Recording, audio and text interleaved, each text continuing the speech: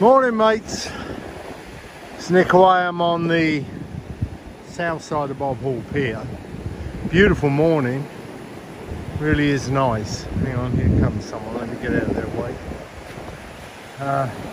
You've got a southerly wind blowing about 10 miles an hour at the most. Yeah, it's coming due south. Got 3 or 4 sets, about 2 to 3 foot really. Water clarity, I'm going to say, is at a 7. A little bit of weed. That weed is all first gut. It appears to be where I was on the National Seashore. If you take a sand spike out as far as you can and then put your rod really high, you'll be over that and you won't have a problem. So that's the way around it.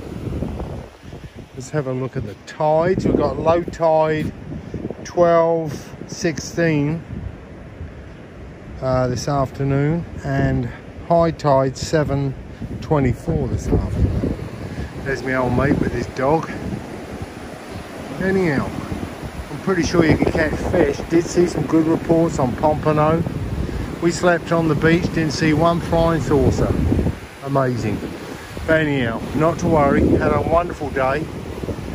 And then we went bird watching in the afternoon yesterday to Port A, lots of yellow butts and other things. All right, you all have a great day. It's Nick away from Breakaway. Stay safe, mates.